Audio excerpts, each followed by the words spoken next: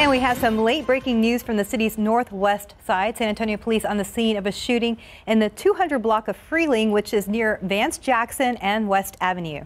Very little information about this shooting. We do know that SAPD Chief William McManus is actually speaking about that shooting right now. We are gathering information. Actually, there he is. At a certain point during the altercation, physical altercation, she shot him one time, and he's been transported to the hospital. Right now, I'm not certain of his condition, but he's serious, and she's being transported to police headquarters along with the 13-year-old grandson to talk to investigators.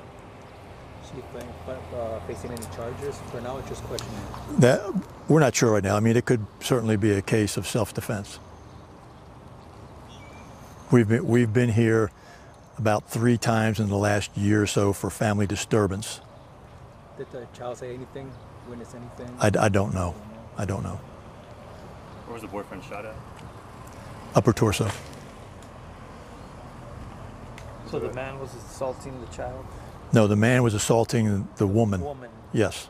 And did the child see anything? And the child saw, child called the police and reported it. That got us out here. Before we got here, the shot had been fired. Is it a handgun? Yes. Does the man live here as well? Once again, that is Chief McManus talking about a shooting that happened in the 200 block of Freeling earlier this morning. That's near Vance Jackson and West Avenue.